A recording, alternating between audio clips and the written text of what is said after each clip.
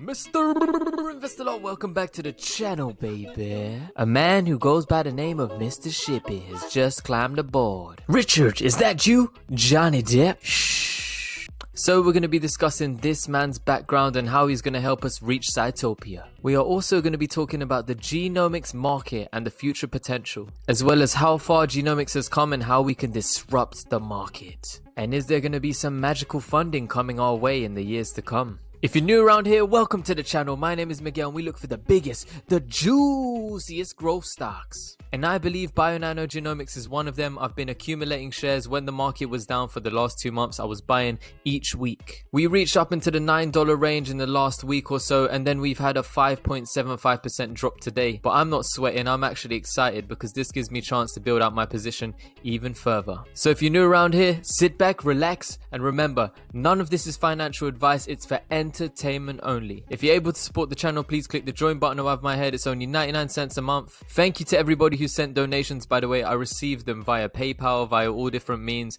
via your channel memberships, via Patreon. Even you just commenting on this video means the world to me. So if you're unable to join channel memberships, just you hitting like and clicking subscribe on this video means the world. Thank you so much for your love and support. So we're going to look into this fine and dandy young man, Mr. Shippy Ship, and why he's good for us to bring him on board. So as you guys may already know, they have appointed Richard Shippy as the Chief Business Officer of bionano genomics. What I like about this man is he has experience and he's proven himself in the world of genomics. Richard was one of the transformational leaders at Affymetrix who brought microarrays into the clinic and paved the way for the first FDA cleared application of microarrays in cytogenetics. So this was with the Cytoscan HD array developed by Affymetrix. And if we look up Affymetrix on Wikipedia, Affymetrix is a brand of DNA microarray products sold by Thermo Fisher Scientific. So it originated from the American biotechnology research and development and manufacturing company of the same name, Affymetrix. And if you see the bottom here, on January 8th, 2016, Thermo Fisher Scientific announced its acquisition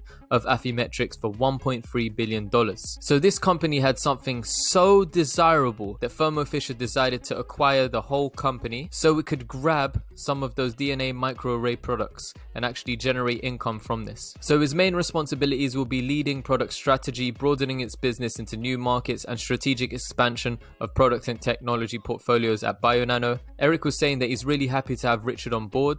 He has a really strong, highly complementary skill set that he adds to the team as they put the pieces together of the puzzle so they can accelerate widespread global adoption of optical genome mapping with the Sapphire system. So this guy is going to help us get sales. He may be able to get us some approvals. One of the main things that Eric Homlin was saying that he knows about structural variation. So he knows the biological and clinical significance of these SVs. Now we're going to talk about structural variations as well just after this. And Richard has built his career around bringing the best possible technology for detecting structural variations for all sorts of applications and bringing them to market. So they believe that his experience at Affymetrix and Illumina give him the background research needed to help bionano transform the cytogenetics market with optical genome mapping. This guy was also a co-founder of Cradle Genomics, so let's take a look at that company. I want to look at their revenues and how they've built out as well. So let's take a brief look and get into it. So Cradle Genomics, they focus mainly on prenatal testing. They're developing a new generation of clinical tests that will transform both prenatal care and women's reproductive health. First place I looked at was actually Crunchbase. We can see the total amount of funding they've received. I don't know how up to date these files are, but it says they received $23.1 million in funding. Here it states they only have 1 to 10 employees, so I think this is a bit old. So Cradle Genomics is a biotech company, and one of the interesting things is I want to find out how much revenue they generated from scratch after they were founded. So they were founded 2018. I wanted to look across at ALOT, so this is another website. They stated here that they actually have 17 employees and they've generated $1.2 million. However, there may be another source. So we jumped over to Zoom Info and I wanted to check how much was Cradle Genomics most recent revenues. It says here that they've grown their employees to 27 and they're now generating $5 million in annual revenue. So between 2018 to 2021, they've now gone from 0 to $5 million in revenue. And it may actually be bigger than we think because we can see on LinkedIn they have 40 employees now. We are looking to get sales. We're looking to get global adoption for optical genome mapping for our Sapphire system. And we want to get in all the labs, all the clinics. I made a video recently here with 5,300 views in 3 3 days. That's pretty special. But it was basically analyzing all the future predicted revenues, and all these analysts that are super bullish on BNGO are all predicting really bright futures and exponential growth for BNGO over the next 5 to 8 years. So what can this man bring to the table? Eric Holmlin seems to believe a lot. They believe that him being a co-founder of this Cradle Genomics and going from $0 to $5 million in revenue from scratch is giving him a little bit of that entrepreneurial experience, so he understands the patient, he understands the physicians, and he understands the need for optical genome mapping and why it matters in patients' lives. This guy has a serious background in history. He used to actually work for Illumina for over 5 years, nearly 6 years, and before that Affymetrix. He's been in the game since 1999.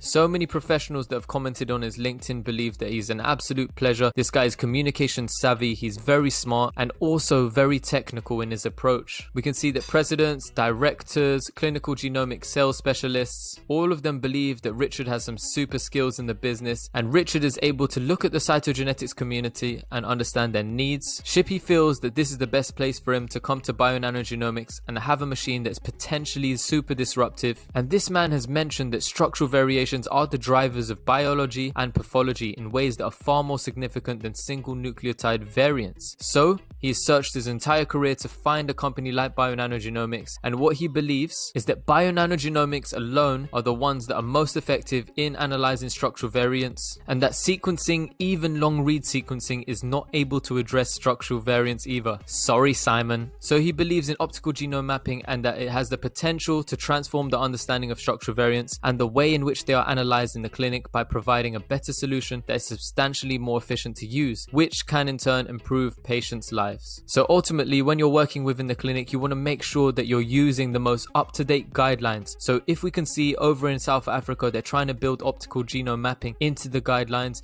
If you want the best patient outcomes, you need to follow the guidelines. So now here is a tweet from Eric Green. Researchers have had great success using genomics to identify the genetic causes of rare diseases. In 1990, scientists only knew the responsible gene for 61 rare diseases.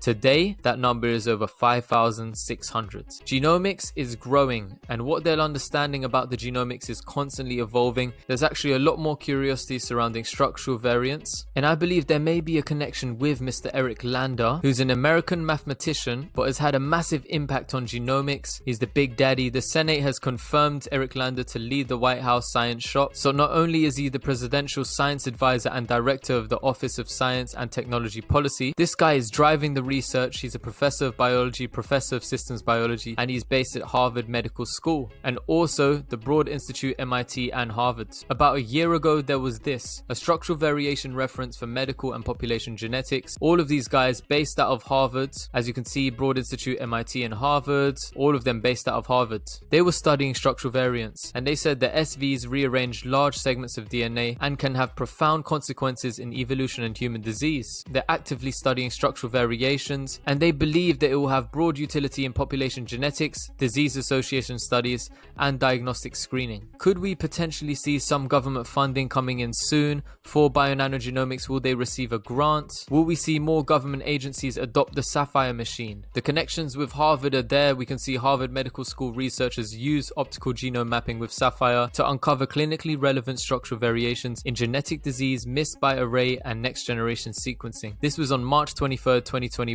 They're consistently using the Sapphire. Bionano Genomics is building a world-class team, and when they announced Richard Shippey is joining the company, this was the reaction by the CEO. Hey Rangers, meet Rich Shippey, he don't play. Bionano's team is growing. Rich joins today as CBO. It's going to be epic. And as you can see, the Cowboys are in full swing, the BNGO Rangers. Indifferent Crayon said, I'm your Huckleberry. Lovely, lovely editing. And speaking of editing, take a look at this work of art. Indifferent Crayon has created this. This is digital artwork. Diamond hands, you can see here the BNGO ape, BNGO space cowboy, to the moon there, diamond hands. Diamond hands are forever. I swear, this guy is super talented. We call ourselves the BNGOrillas, BNGO Cowboys, BNGO Rangers. This guy is creating stickers soon, and if you want to support him, make sure you follow him on Twitter. As soon as they come out, you could buy up the sticker and stick it anywhere you want. So Bionano Genomics each week is showing that they're building a super team. The last few weeks, we've seen Shippey come aboard. We've also seen Jason Pryor, who has taken companies from small stage companies to hundreds of millions in revenue. Juicy. So all of these guys can actually see that they're surrounded by an incredible team of talented people,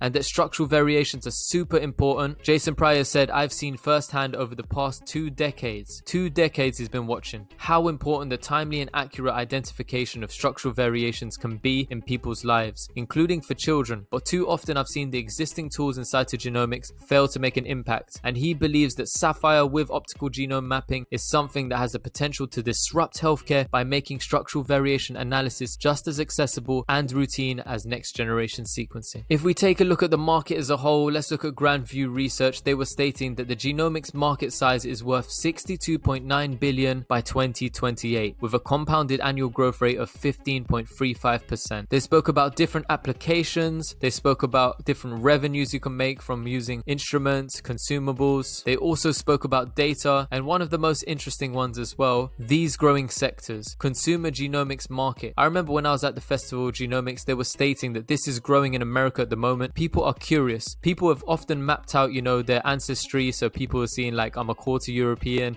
quarter African, this and that. Now people are getting interested to their genetic predisposition for disease. So how likely am I to get cancer? How likely am I to get, you know, diabetes? Do I have the gene for diabetes in my body? So Grand View Research has stated that this consumer genomics market was estimated about $1.9 billion in 2020, but it's expected to reach $2.4 billion in 2021. And it's then going to have a global growth rate, compounded annual growth rate of 19.4% from 2021 to 2028, reaching $8.1 billion by 2028. So people are willing to spend as consumers to find this kind of data out. Structural variation analysis is going to play a huge part, especially the people at Harvard believe it's going to have a broad utility in population genetics, disease association studies, and diagnostic screening. Imagine the prenatal and postnatal screening. What if that becomes routine? Imagine every single newborn that comes into the world, they're going to have a prenatal test, they're going to have a postnatal test. Imagine that. All that screening is going to cost moolah. And if we're the ones who can actually make sure we can see certain structural variations that others can't see, this machine having higher throughput, becoming improved all the time. We've got milestones set in place as well to bring out the Sapphire 2.0. When we bring out that new and improved machine, oh baby. So guys, in the meantime, I can't tell you to buy a stock, I can't tell you to sell a stock or even hold a stock. I can only tell you what I'm doing. So what I'm doing is each week I'm buying more bionano genomics, I'm buying more nano dimension, I want to buy more Palantir because I have really high conviction in these companies and I can see how they're evolving as a business